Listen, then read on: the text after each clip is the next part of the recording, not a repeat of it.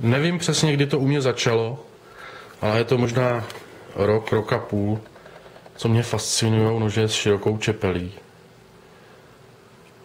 Tyhle ty trackery nebo skinnery. Přesně tenhle ten typ nože, kdy vám čepel vychází v podstatě z kloubu, z úchopu. Strašně se mi to líbí, přijde mi to i praktický. A když jsem pak našel tenhle nůž z D2 s americkou výrobou, tak jsem samozřejmě neodolal, musel jsem ho vzít na filmování a na focení a na osahání. A to navzdory parohu, který nemusím.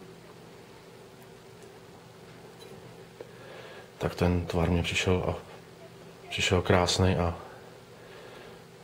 potvrdilo se, že je opravdu ten nůž úžasný. A to nejen na lovecký účely, určitě i na jiný. Krásný toucový pouzdro s širokým závěsem.